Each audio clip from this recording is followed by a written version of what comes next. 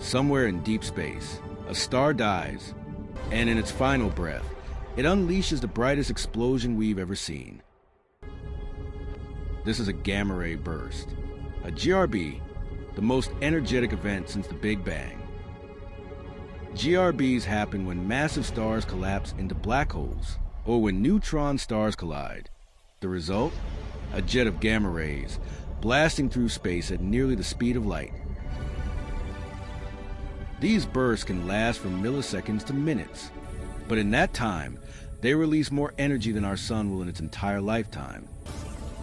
Earth has been hit by gamma rays before. In 2022, one burst disrupted satellites and lit up detectors worldwide.